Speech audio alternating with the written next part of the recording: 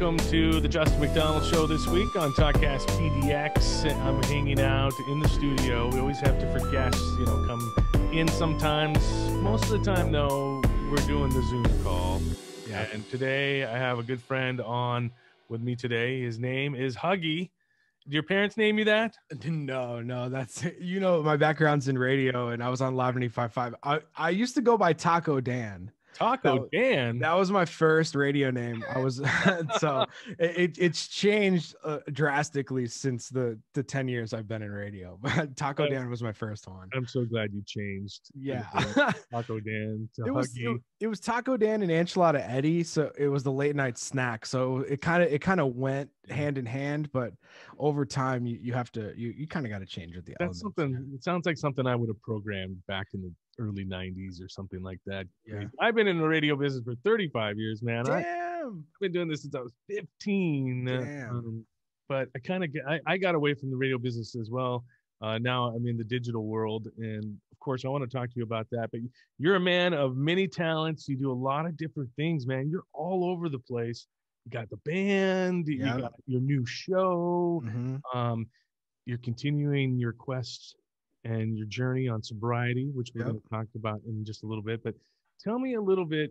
So you left Live 95.5. You don't have to get into the reasons of why. Yep. But you did some great work there. Where were you before Live 95.5? So I started radio in Las Vegas, Nevada, at a place called Hot 97.5 Kemp Broadcasting. And I was like doing weekends and overnight, just like when it's way different now because I don't know how you started in radio, but I'm assuming it's a lot like me. I started on the street team, man. And then I convinced them to let me do overnights on the weekends. And it was a 24-hour live station at that point. And they didn't even the program director at the time wouldn't even let you put the board in manual. You had to fire off every sweeper. And dude, I like that guy.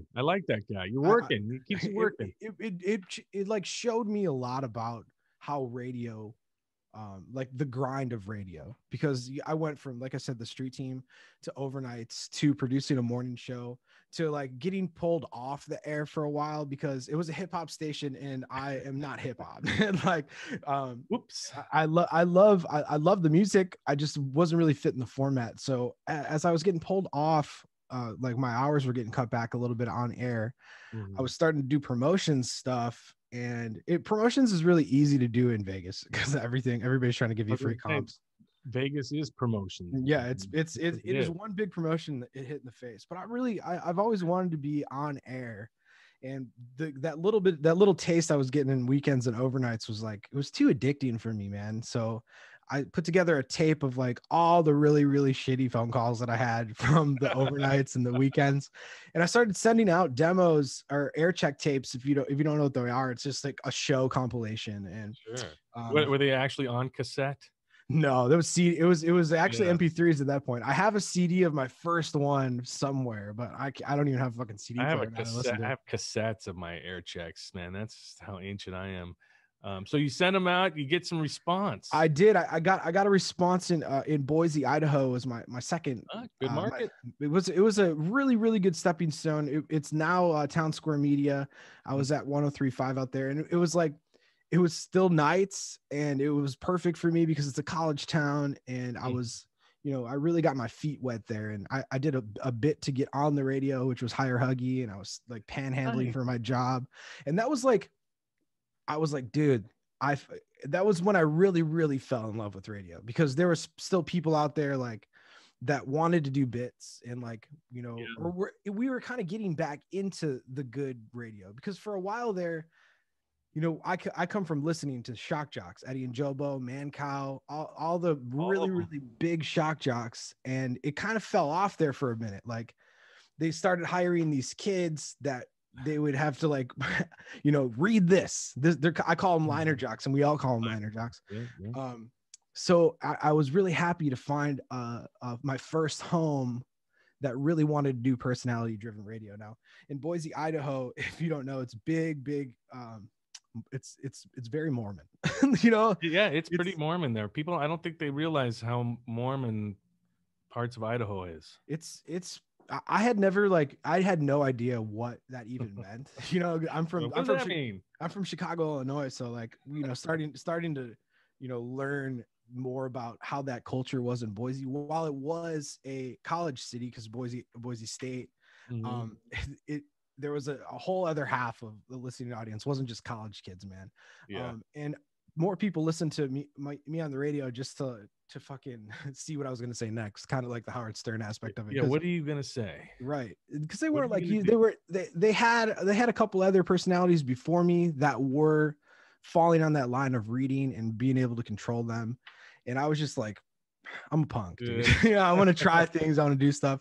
So I was on the radio out there for about 3 years, and this man named Phil Becker heard my show, and he's now the president of programming for Alpha Media, and he ended up flying me out to Portland. I made sure it was at the end of a book. Always remember, like, if you are under contract, which I didn't remember, and I'll get into that in a second, or didn't know at the time, like, make sure I wanted to do the due diligence, because in radio, there's two different types of books.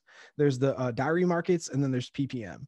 And Boise was a diary market. So it's like 3 months on and a couple months off, and then you go back into it. So I made sure that I was out of a book when I went to visit, because at the time that was about 3 years, and I was about ready to get out of there. Like I was feeling like I was stagnant, you know, a little Yeah. bit. Your expiration date was coming up. You It were was like, time. man. I needed to do something different and be under a different manager and learn. And so I had this opportunity. So I flew out to Portland, met with Phil, met with Live 95.5. Kind of the rest is history after that. The one thing I will say, if you are a young, this was in my 20s, if you are a young radio personality under contract, make sure you read it. Yeah. You know, I flew out and I came back, and when they found out, I didn't tell anybody I was going out to Portland. When I found out that when they found out that I went out to Portland, it turned into a whole shitstorm. So Yeah. just make I've sure been in that situation before. it's so weird, because like at a young age, you don't know, like you felt like can I curse on the show? Can I? Yeah, you can curse all you want. You kind of feel like you fucked up, like, you know, and they let you know that too. It's like, you know, you're under contract, and you know, why would you do this? You know, this is we looked out for you and brought you here. And I'm just like, damn, like I didn't think about it like that, but you guys aren't really treating me that well anyway.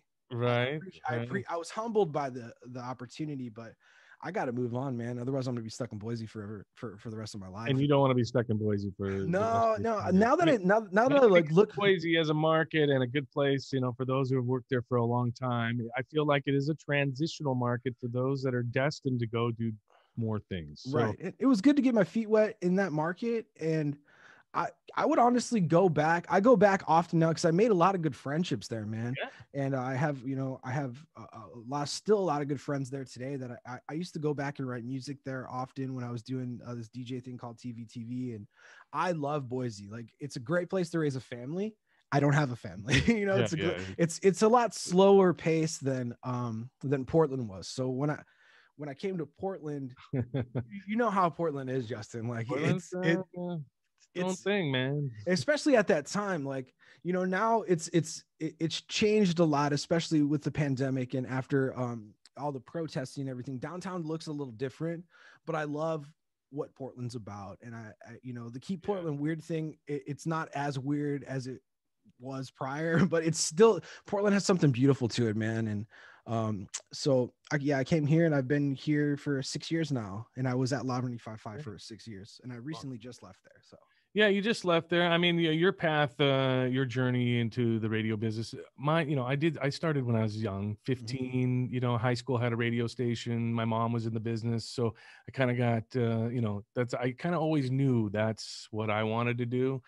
And some people don't. You know, some people get into it by accidents and fall in love with it. We're all a bunch of junkies and nerds. You know, we love what we do. I mean, I can remember fond memories as like a 7 or 8 year old kid walking into a radio station and smells like coffee and cigarettes, right? Yep. And so cool, you know, to see all the guys and, you know, working. But you know, I worked my way up through the ranks as well, just kind of like you did. You know, I started in a big market. You know, I started in Seattle, and then I kind of worked my way down. Actually, I went to smaller markets and was a manager, and then worked my way back up. And Good times though in radio. I think radio is in for some drastic changes over the next few years. You just saw the intercom change to Odyssey. Yep.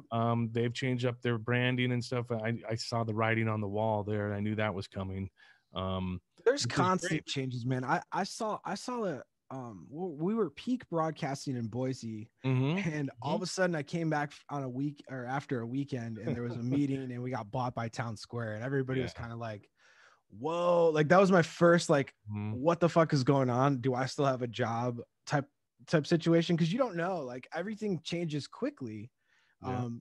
And you don't even realize that it's changing because you're not on. There's like a bunch of different tiers to radio. There's people that are on air. There's the salespeople. There's the GMs, and then there's the people that own the fucking company. Right. You don't know what the people that and you shouldn't know. I mean, I would like to know what the corporate people are talking about, but you don't know until it happens. And Yeah. I mean, that, as far as I'm concerned, corporate radio, it's a bunch of bullshit. They've, literally killed the industry as far as I'm concerned, the creativity and the things like that, national contesting and all this crap. I believe and firmly believe in local radio.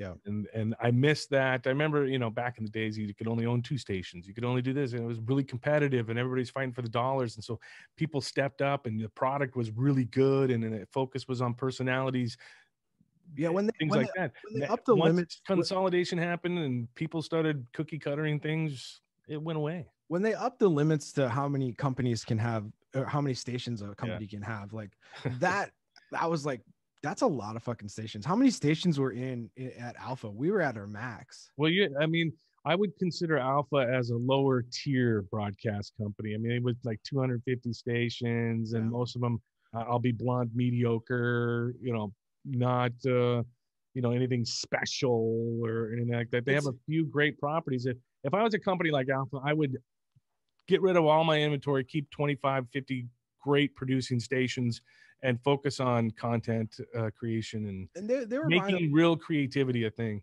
They were buying a lot of clusters, and like I saw what they were doing, especially because I came in there as soon as they started to buy more, and they wanted to be competitive with like how many number of stations, like be the 3rd biggest broadcasting company. And it's like you're kind of biting off more than you can chew at that point, because it's a lot of micromanaging small markets that aren't even kind of they don't have ratings, like not that they can't get ratings, it's that they're not even in Nielsen, they're not they just don't register. So well, let's use a radio term and kind of segue out of talking about corporate radio and where it's going. And I know where most of that's going. And totally, we could talk about that for hours. Yeah, I'm a firm believer of the mom and pop thing, though. If I'm an owner, I don't need a house on the hill and $3 million a year. I would rather spread the wealth, keep myself a $500,000, but then spread the wealth to everybody to make great product. And that's something that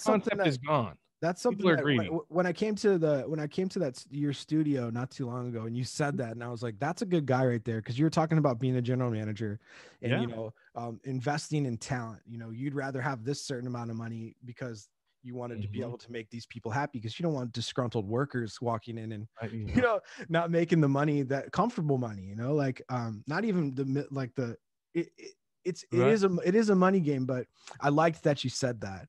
And, I mean, it's always something I strived for as a general manager. I was a general manager for over 10 years, and I always tried to be not the highest paid employee. Right. I wanted to be in the middle. I'll make mine on the back end, right? I make my money, someday down the road. I'm doing sales too, because general managers have to sell. So right. And I'm on the air. I'm doing everything. I clean the bathroom. Shit, I don't give a shit. I'm here to win it. You never want to be the highest paid employee either, because there's some things that you're the first to go. And I'm not going to be the kind of guy that sit there and tell you stories about, way back when I worked with so and so, we did it this way. Fuck that shit. I want to see. Don't tell me what you did for me yesterday. Show me what you can do for me today. Right. That's my slogan. I love That's that. how I'm sticking to it. But let's segue. Right. So what you're talking about, where how I see radio going in this direction of like, because I'm not in it right now, Right. Me neither. I don't know what my future is, and that's what's dope about the future is, you can't control the past. You got today. I getting into top 40 radios, that's where I was. I saw the back end of it, and I always saw DJs as tastemakers. Okay. Mm-hmm. Like the people that would show, new artists, or like back in the day when I was just watching an Aretha Franklin movie, or some, it was like some DJ locked himself in the in a studio and wouldn't let his program directors in, the theater of the mind thing of, I'm playing this song and this song only because it's the best thing ever. Love it. I love that aspect of radio, and it's not like that anymore. We're told what to play, and as top 40 DJs. And so we're no longer curating. It's somebody curating for the DJ to curate to the people. Like, we don't have that decision. And right. So good example of that, Marco Collins. Do you know Marco Collins? I don't know. So Marco Collins ran 107.7 The End in Seattle in the early 90s. Okay. He broke every goddamn band that came out at that time, from Nirvana to Sheryl Crow. I mean, the list goes on and on and on and on and on. And he also had the foresight and the futuristic looking into the crystal ball situation to look at electronic dance music as something big. And back then it wasn't really, it was, fucking techno, but, right. Then it became such an art form and so great. But I like guys like him, they saw the future. You talk about that old school radio guy, playing the record. I remember when he locked himself in the studio and played Pearl Jam's follow-up album without the record company's permission. Right. And he bounced around and stuff. And, talented people find a way to keep going, keep moving forward. Marco's been open about his battle with sobriety. He's been sober for years now. You yourself have had a battle with those demons and are currently battling that a little bit in your life. How many days now have you been sober? Ooh, yesterday was 131, so I'm 132 days clean and sober now. Let me tell you, man. Go ahead. While I'm a performer first, okay, mm-hmm. and that's what radio was for me. It was a platform for me to perform. Yeah. And over time, especially in with a bigger company like the one I was with, Alpha. I had really, really a good station that was performing very well, including my show. Yeah. And what sucks about PPM is that you get ratings every Wednesday, right? And either you're going to hear you hear when you're doing bad, but you don't when you're doing good. And it's a lot of pressure, man. And I was dealing with the pressure in the wrong way. As far as I was getting older, mm-hmm. I'm only 31, but I was doing it for every day, doing a 4-hour show live. A lot of people track. I was doing a live show for 4 hours a day, even though it's only 15-second talk breaks. You still got to be on top of your game. And I was also DJing in clubs every night. Oh yeah. I was your toll right there. I was trying to get my rocks off performing on 2 separate ways. And the only way I could figure out how to do it was I found this drug called cocaine. And it was about a 3-year run for me, man. And with cocaine comes alcohol. And, I fell down a really, really dark hole towards the end 4 months ago. And, rehab was scary. And that scared me into wanting to continue to be sober. And it's just a really, really slippery slope. It's a disease, man. Somebody said this at an AA meeting a couple days ago, was like, it's technically an allergy. I was like, man, that's kind of an interesting like concept to think about it. Like, it's a development, and like this person got deep. Like, when you hear some of these stories in AA, it's like, damn, that person is thinking about it like that. But it is a disease that I'm always going to have. And, it's you got to deal with it. Yeah. I'm dealing with it in a good way. And I do a lot of posts to keep myself accountable. At first I was like, am I doing this and sounding too preachy? But the more I did it, like every few days, the more I realized that, it's helping some people. It's somebody like myself, or and I watch a lot of Russell Brand videos because he's fucking Dude, funny to me, and he's funny, man, and he's he, positive. he went through it as well, and his positivity Yeah. that he spreads through his videos and his posts like made me think, well, maybe my audience and the people that I try to entertain might need this help as well. And that's I always like apologize for it, like sorry if this is ranty or whatever, Yeah. but then I get a lot of like positive feedback on like private messages, that's saying that I helped somebody.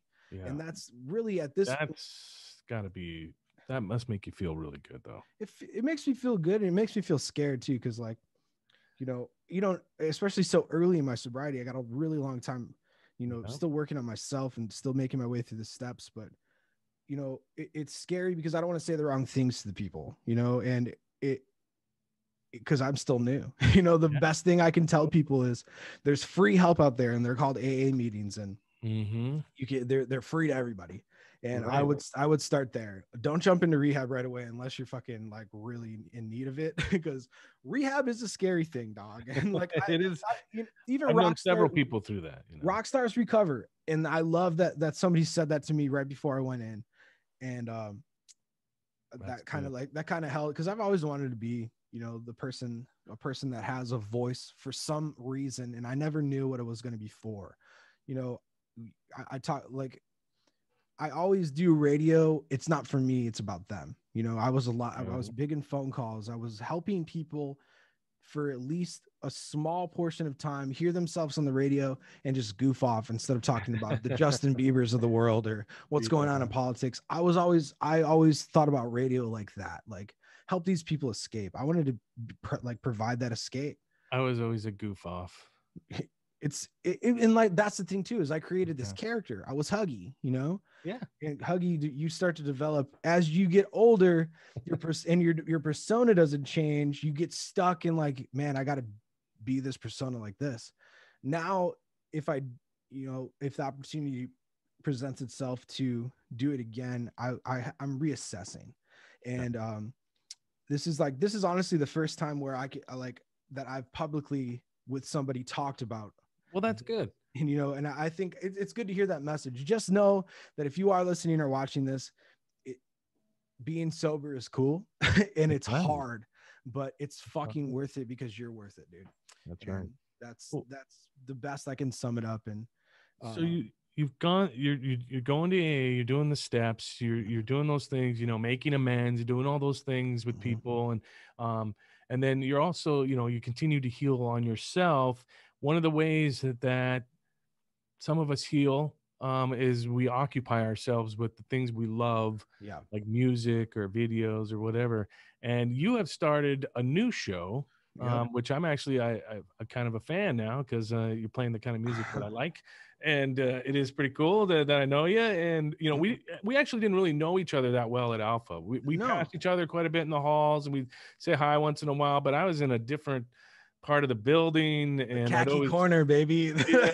And I'd always roll by the live 95.5 side, be like, oh man, you guys got so much fun over here, and I'm stuck over here in the news department. It sucks, But you've actually moved on, and so have I, and I'm doing things I love, like podcasting. I'm running Talkcast PDX and doing some other fun stuff on the side. And you have this new show that you have started. Tell me a little bit about the show and when it airs and all that good stuff. Yeah, it's called SADurdays, SAD. So it's sad. Yeah, it's emo and pop punk. It's music that I've grown up on, like the Blink-182s, the Brand News, the Taking Back Sundays of the world. Yeah, it's a very niche show. That's okay. But it's something that I love. It airs every Saturday at 10 a.m. That's when it comes out, and you can listen to it anytime you want. But it's a very music focused show. I just added my buddy Joe Olson on there because we get to goof off a little bit more and talk about like stories from shows and parties that we used to go to, and like to really help relate it and bring it back to the core of punk rock music. And I love that there's a format like that, because like I can choose the music and really hit the nostalgia factor and talk about the nostalgia factor, even though I'm a big firm believer in it's not nostalgic if you're still living it. So I'm still living that shit. SADurdays is just a super cool way to be able to become and get back into being a tastemaker again. I feature a lot of new bands that I find online, and I let them know that I'm doing it so they can help promote themselves on something cool like that, because it's just a good way for me to be able to introduce bands that I've found and bands that I love, and talk about that. And I'm glad that that there's that platform out there still, because I couldn't stop even after, you know, I'm out of a gig right now, so I created my own gig, and that's awesome. something that's been super important for my sobriety as well, to keep myself busy. So Huggie, the show is called SADurdays. SADurdays. Right. You can follow us on all social platforms at Happy SADurdays. SAD is how we spell SADurdays. And this is the episode 5 drops this Saturday, which will be, I'm also in a band called Twins. It's a screamo. I was just going to ask you, what about your band? Yeah, it's a screamo band. We're like a drum and bass, but with emo music. So we call it drum and breakup, or dump step if you're into that. We really blend the two genres. Like I said, we're called Twins. Check us out at We Are Twins Music on all social platforms. But this Friday, on everywhere, we're dropping a song called Wolves. And that's been another thing that's really been helping me stay the course on my sobriety, because I listened to the album that I wrote while I was on drugs, and it was angry. And so people are going to start hearing that and being like, I hope he's okay, but I wrote that a long time ago, dude. So check out the podcast, and definitely check out my band as well. Awesome. Huggie, thank you so much for joining me on the show today. It's always a pleasure to chat with you a little bit, and we'll promote SADurdays, and maybe we'll get together and we'll do something here too as well down the road. I appreciate that, man. Thank you for your time. All right, Huggie. Take care, my friend. All right. Bye, dude. All right. Bye-bye. All right. It's the Justin McDonald Show. Join us next time right here on Podcast PDX.